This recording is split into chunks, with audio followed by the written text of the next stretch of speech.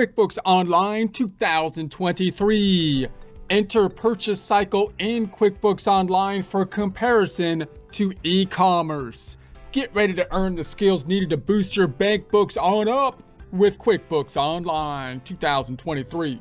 Support accounting instruction by clicking the link below, giving you a free month membership to all of the content on our website, broken out by category, further broken out by course. Each course then organized in a logical, reasonable fashion, making it much more easy to find what you need than can be done on a YouTube page. We also include added resources such as Excel practice problems, PDF files, and more, like QuickBooks backup files when applicable. So once again, click the link below for a free month membership to our website and all the content on it. Here we are in our QuickBooks Online test company file using the accountant view as opposed to the business view. You can toggle between the two views by going to the cog up top and switch the view on down below. We're going to duplicate some tabs to put reports in, which is a custom we'll do basically every time. We're going to go to the tab up top, right click on it to duplicate it. Right clicking on the duplicated tab because we want two main reports, balance sheet, income statement, duplicate it. As the tab to the right is thinking, I'm going to go to the tab to the middle, down to the reports on the left-hand side, and we want the balance sheet, one of the favorite reports here, of course. Back to the tab to the right. Let's go down to the reports again, this time the profit and loss, which can also be called the income statement, the P&L. I'm going to close the hamburger up top, and I'm going to change the range to the end of 2025. So let's go to 12/01/25 to 12/31/25, and this is where we will place our data. Running it, shouldn't be anything in there. We have a nice clean report to start out with. Let's go to the tab to the left, close the ham boogie, do the same thing on the balance sheet. We're going to go from 12/01/25 to 12/31/25, and I'm going to run that report. Nothing is there so far. Obviously, the financial statements are basically our end result, what we are trying to build from an accounting standpoint for our business. Let's go to the tab to the left. Now we want to think about the purchasing cycle. We're going to think about it as though we're on an on-ground kind of store and run the perpetual inventory system that QuickBooks has designed, and then think about where the deviations are going to have to happen when we try to integrate data that's coming from like a Shopify or an Amazon type of situation. So if we had an on-ground kind of system, let's follow the inventory. If I was to purchase the inventory, we may or may not use a purchase order. We might just be paying for the inventory with an electronic transfer, a bill. But let's go through the whole, or an electronic transfer, which would be a check or an expense form. But let's go through the whole process here. So first, when we request the inventory, we want to be able to track not only the dollar amount, but also the items. The way QuickBooks does that is we use the items. So these would be like the inventory items, similar to what you would put in like a Shopify store, right? When your products into a Shopify store. So again, note that I'm not saying that we're necessarily going to put these items in our final system into QuickBooks Online, because that might be redundant. We might not need to do that, but we want to see how QuickBooks would normally do a perpetual inventory system so that we can see kind of the deviations we might make for a Shopify integration type of thing or any other kind of platform. So here's where the items are located. It's under the sales tabs. We're going to go to the products and the services on the right. Now, some of these you might have like hours and labor in here. Don't worry about any of these other ones right now. We're just going to add generic product 1, 2, and 3. So if I go up top and I say I want a new, and we're going to make inventory items. If they were inventory items, that means we're going to actually track the physical units in QuickBooks Online. If it's non-inventory, we're not going to be tracking the units. Now, if we were doing a full service perpetual inventory system, we would want to be picking an inventory item, allowing us to have inventory reports. I'm going to give it a generic name, product number 1, and we could have the SKU number. If we have one, we can add that. We can add a picture of the inventory and so forth if we wanted to track it, which is actually kind of cool if you're doing on-ground kind of stuff. We can add it to a category, so we can have groups of inventory and so on. I won't get into that in detail. Class tracking if we need. Quantity on hand. Now, I'm going to start with 0 on hand because we're going to purchase them. And I'm going to say this happens at the beginning of let's just say the beginning of 2023, just so I make sure it's at the beginning point. Reorder point, this will be the point that we want to remind us to order more inventory. So then we've got the inventory assets. This is going to be the account that it's going to go to when we purchase the inventory. The description is going to be product number 1, and then the sales price. So this is going to be the amount that goes on our sales form, the invoice type of form. Let's say that we sell it for $100. The income account is going to be a sale of product. So when we make an invoice or sales receipt, that's the account it's going to go to. And when we purchase the inventory, let's say we purchase them for $75, it's going to go to inventory when we purchase it, and then cost of goods sold when we sell it, in a perpetual method, kind of similar to what would happen if you're checking something out at a grocery store. So we'll take a look at that in future presentation. And then we might have a preferred vendor who we buy the inventory from. All right, let's go ahead and save that. Let's make a couple other ones kind of to match our little thing over here. So we might have another one, product number 2, inventory product number 2, product 2. And I'm just going to say that this is going to be quantity on hand is 0, beginning of the year that we've got this other product number 2, and description, sales price. Let's say this is a $200 product, and we purchased it at a cost of $150. Let's say cost of goods sold, the expense account, same thing, looks good. Let's say save and new this time. Save and new, and this is going to be product number 3, product number 3, and we're going to say quantity on hand is 0. We're going to purchase these January. Okay, reorder point, description, let's say this is for $300, and we're going to purchase it for $210. So we try to sell those ones. You pull them into the store with a $100 item, and then you upsell them. Okay, no, we won't get into sales strategies here, but we'll say save and close that one. Boom. So now you've got your items here. Now when I purchase the item, it will be tracking not only the dollar amount we spent on it, but also the units. That's what we would be trying to do within QuickBooks, something that we might not be doing if using an e-commerce kind of store. So we're looking here at a full service accounting system within QuickBooks that we will deviate from with Shopify. So let's say that I would then go up and I say that we're going to buy the inventory. We would buy it possibly starting out with a purchase order, a request for the inventory, or we might just buy it basically with an expense form, an electronic transfer or something like that. But let's do the full thing. Let's say we're going to say it's a purchase order requesting the inventory.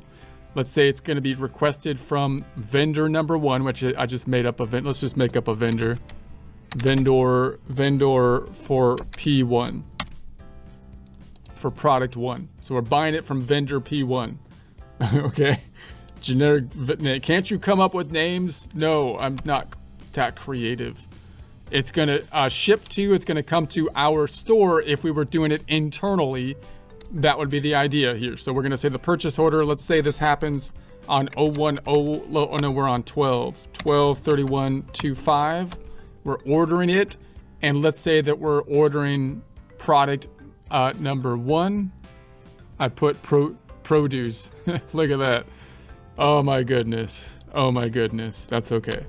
Let's say that we're buying 10 of those. So at a rate of 75, which populates automatically. And I'm not going to put a class. We're not buying it for a particular customer here. So we'll keep that as is. And then maybe I'm also buying product number 2, produce number 2. Sorry about that. I did that just to get a laugh out of people that I put it in there. Product number 2, produce 2. We sell some produce, okay? Okay. So then we've got 150 of those. And what's this gonna do? Nothing in terms of the financial statements. It's just a request that we would then send to the vendor, and then they would send us these items. Once we get the items with the bill in it, that's when we would record something to our financial transactions at that point. So in terms of our flow chart, we would be here requesting the inventory, no financial transaction at that point. Let's do one more. Let's save it. Let's do a save and new. And let's say this was vendor P2 tab, and same kind of thing, but this happened on 12/05/25, and the item that we're going to be purchasing is going to be, the date is actually 12/5/25. I think I got that right. Okay, so then the items, let's say we're going to purchase product number 3, and let's say we're going to get another 30 of these, let's just say, and then we'll also purchase product number 1. And I know this was 2 vendors for the same product, but just to get something on the table here. So there we have it. So let's say save and close. This will just be a request that we would send out possibly by email to the vendor. So let's save it and close it. And then we can track those requests in the sales tab, and we can look at all sales. This is one place we could go. And I could say I want to look at the transactions and possibly be searching for the transactions of, actually, hold on, not the sales tab. We're in the expenses tab now because we're buying the stuff. And then I could go to the expenses here and then filter by the purchase orders. So I could say filter by the purchase orders, and there's our request forms that that have sent out on 12/31 and 12/5. 12/31, is that what I wanted? Let's change this date to the beginning of the month here. I wanted to do it on 12/1, not 12/31. Save and close it. How about that? Doesn't really matter, but there we have it. We can also track it by going to the vendors, and we can look for the vendors that have the open purchase orders up top, and so then we can track them. Next step, we're going to receive the inventory in our actually warehouse. Now again, this might be different if we had an e-commerce kind of situation, because you might use some other system to help you to manage the inventory. So you might not be dealing with the physical inventory. So again, that means that you're going to have to adjust your system a little bit, which might be easier because you might be doing this managing of the inventory, the count, somewhere else, and we'll talk about how to pull it in. So that's where one of the differences will be. But when we receive the inventory, that's when I'm going to put it on the books with a bill. So I'm going to create a bill with this, and we're going to say, all right, now we've got the inventory. I want to create a bill. QuickBooks. It's not doing it. Let me do it again. Create a bill. All right, so there we go. So now it's made the bill from it, and I'm going to go ahead and pull in the data that's on the right attached to it. So now I've pulled in the data for the bill. Now a bill means that it's going to increase the accounts payable. So I've got the vendor, the bill date 12/5, that's fine. It's not going to go into a category. I'm going to minimize this. It's instead going to go into the item down below. So it pulled the items in. This is actually going to record a transaction, increasing the accounts receivable because it's accounts payable because it's a bill. The other side's going to go into the inventory account because that's where we told the items to go to when we set up the items, and it's going to track the subledger for the units of inventory in QuickBooks. So let's say save and close. And if I check that out, I can go over here and say run it, run the balance sheet, and you can see the accounts payable went up because now we owe the bill. It hasn't yet hit the checking account. If I go into that by drilling down, there it is. I can go back into that bill. Boom, bill, baby. There it is. I don't know, I had a lot of B's in there. I wanted Anyway, so I'm going to close this back out and then back and exit. And then we want to go into the inventory has gone up, because that's normally what happens when we purchase inventory. It put it in by each line item of inventory, even though they're on the same bill. So we can track the 2 line items. Okay, let's go close that up, back.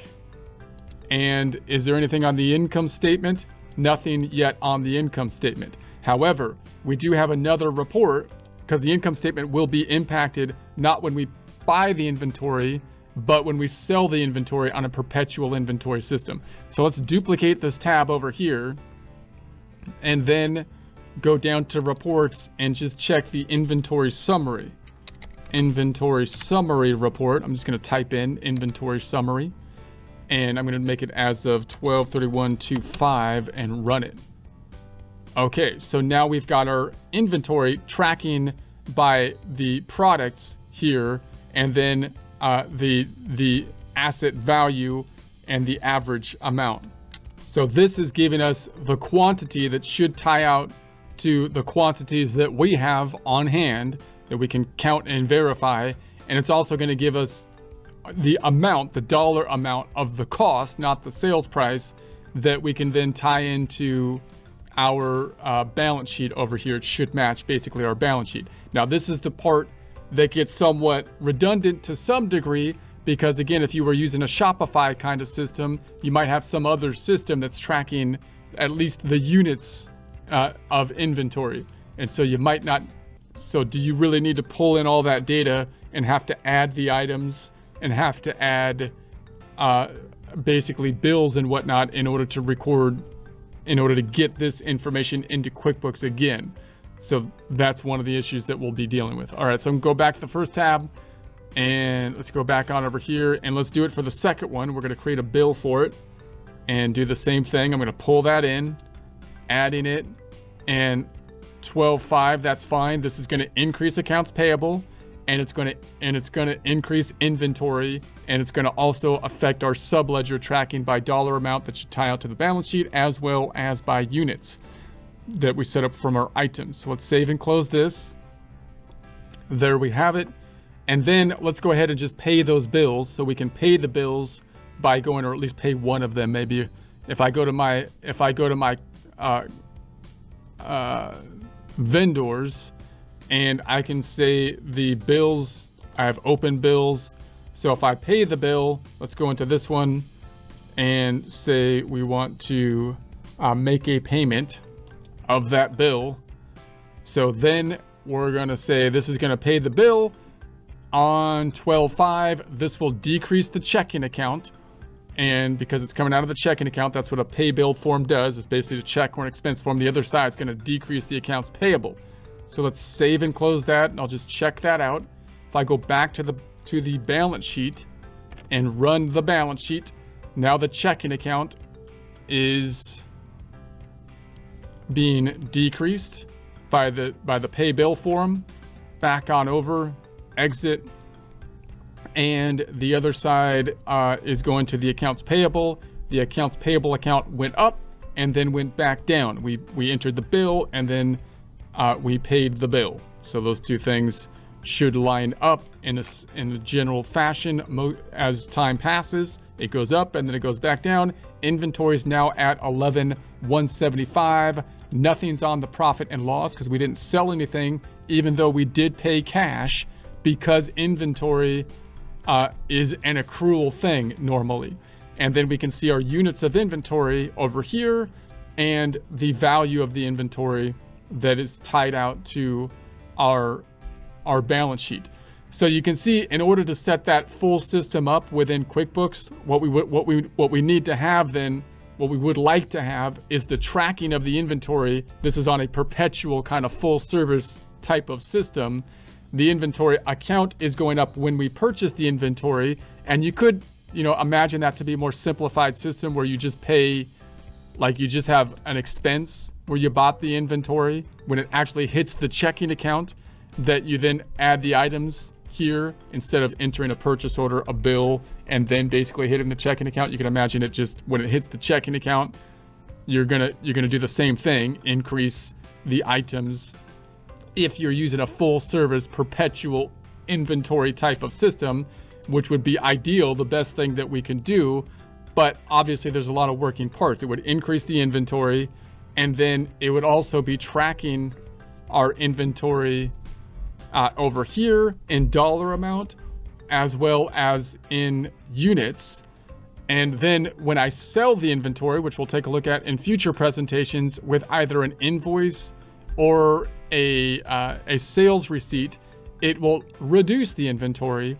And when I sell the inventory, that's when there's going to be an impact on the profit and loss, because like when you do a point of sale transaction at a grocery store, it's actually recording a transaction that records the revenue that you're paying them, the revenue, and the cost of goods sold, meaning it's reducing inventory and recording the related expense at that point in time.